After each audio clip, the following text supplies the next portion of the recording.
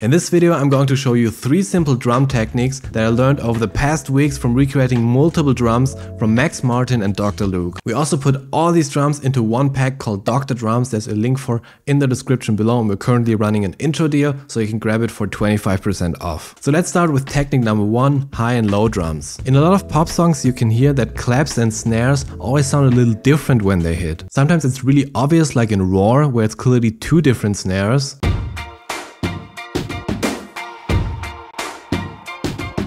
But sometimes it's also a little bit more subtle, like in Last Friday Night.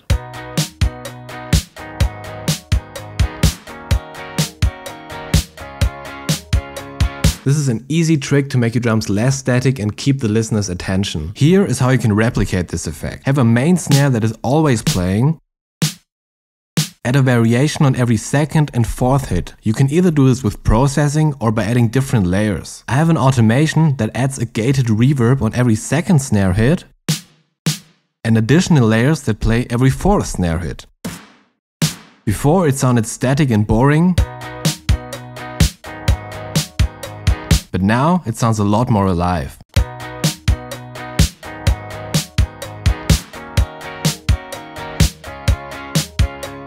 The high and low drum trick is also used with claps in a lot of songs.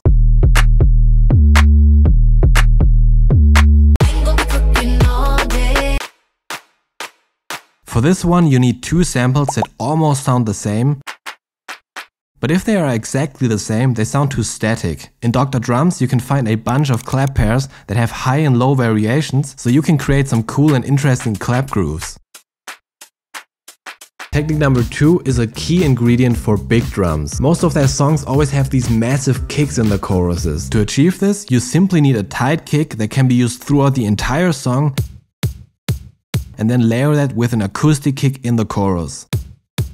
Becky G's Shower, for example, just has a tight knocking 808 in the beginning. But in the chorus it's layered with a wide acoustic kick, which makes it sound a lot bigger.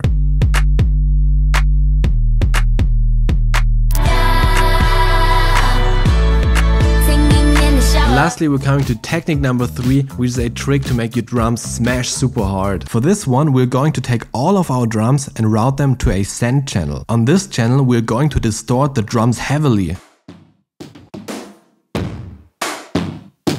and cut out some of the low end. Let's bring the level all the way down and gently mix it in until we like it.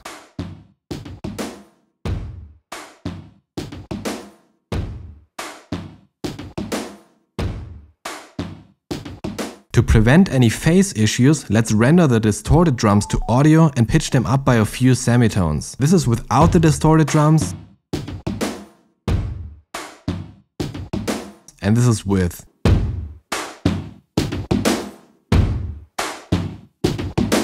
You can hear the drums smash a lot harder now. So I hope you guys enjoyed these 3 drum production techniques today. You're going to see a demo now of all the drums we recreated for Dr. Drums. Get the pack now, it's 25% off, and we'll see each other in the next video.